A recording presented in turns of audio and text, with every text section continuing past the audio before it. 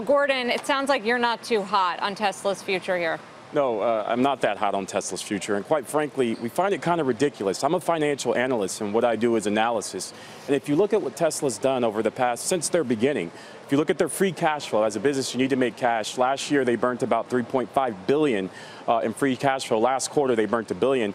And everybody's focused on Model 3 production. And if you look at the numbers that came out from Business Insider, the numbers through June, if you do the math, suggest they're only producing less than 2,000 cars per week. They're targeting 5,000. Elon Musk has put out tweets suggesting they're at 3.5. So maybe the SEC should look into that. But we're not focused on any of that. The point is, do they make cash? Do they make money on cars produced? The answer is no.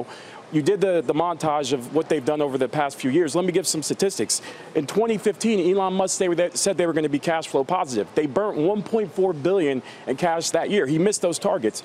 In 2015, he said the Model S was going to have a gross margin of 25%. He said the Model X was going to have a gross margin of 30%. That year, they reported gross margins of 22%. I could go on and on. He's missed a lot of targets. He continues to miss targets. He continues to burn cash. I'm a financial analyst. I'm not an enthusiast. And for that fact, you got to look at the numbers, not the man and be an enthusiast about a man. You have to look at the numbers. Tripp, given that he is such a big disruptor and that the company is so disruptive to the broader auto industry, do those classical financial metrics that Gordon's talking about matter less in your eyes?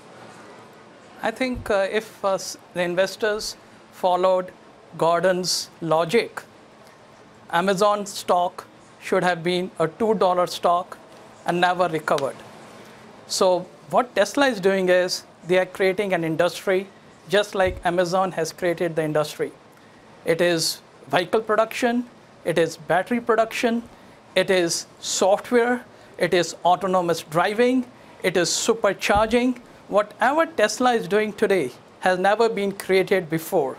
All the naysayers were expert in the previous version of the industry, and they are completely clueless in the new industry that is being created as we speak. Mike, I want to hear from Mike on this one, because actually both Gordon and Tripp are making some pretty good points. True.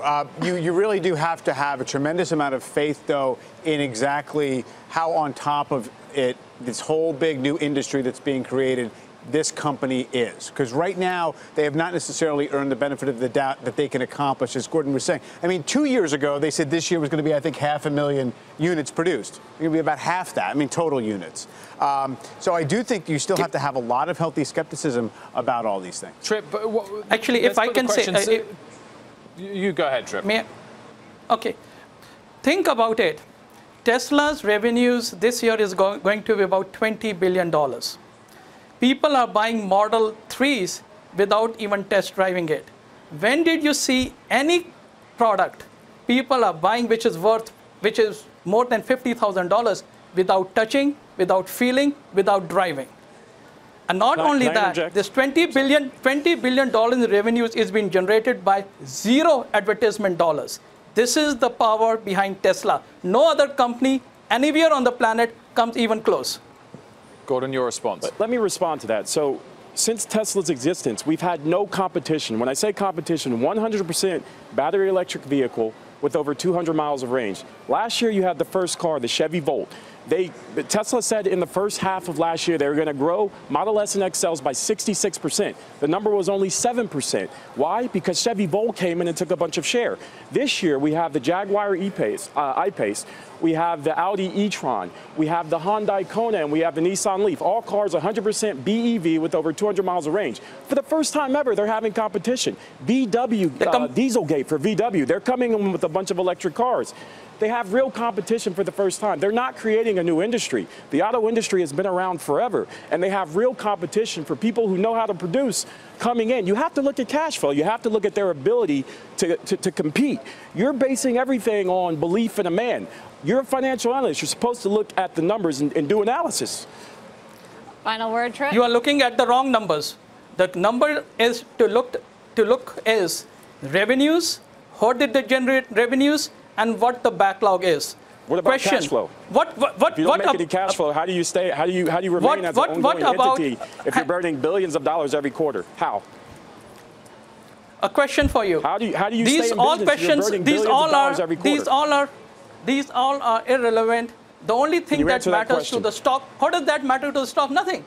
It has nothing to do with stock. But it's not about stock price. What When they run out what of money, matters for the the stock price goes to is zero. what matters for the stock is. Are you an analyst? How big is the backlog? How big is the backlog? Show Let's me not any make of your it personal. competition that you named, even if they have 5 cars in their backlog. None. Tesla has more than $14.5 billion in backlog. No company in any industry, anywhere on the planet, has that much backlog. Why? Because you need to have multi-dimensional competency. That is, you should have capabilities and capacities in your production, in your supercharging stations, in your software. Think about it. People are talking about Waymo as an autonomous car. What does it look like? Do you think you'll have that car in your garage? They look like a reindeer. So basically, when you think about autonomous, it is individual autonomous cars, it is fleet autonomous cars, and then urban density cars. And there's only one company who has the foresight, software skills, and the intellect, and that is Tesla. You know, it's a great debate. Don't even come close. Look at your competition you name. Do they have software skills? No. Do they have superchargers? No. Do they have gigafactory? No. Do they have a backlog? But do you realize they just recently transitioned to a charging network nationwide? Gentlemen, we are out of time. Thank you both, though, very much for joining us. Chip Chowdhry and Gordon Johnson. Sarah, you said at the top it is a battleground stock.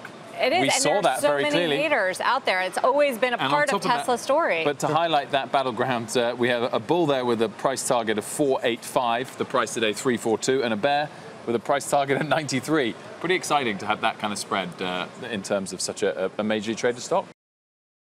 Hey there, thanks for checking out CNBC on YouTube. Be sure to subscribe to stay up to date on all of the day's biggest stories. You can also click on any of the videos around me to watch the latest from CNBC. Thanks for watching.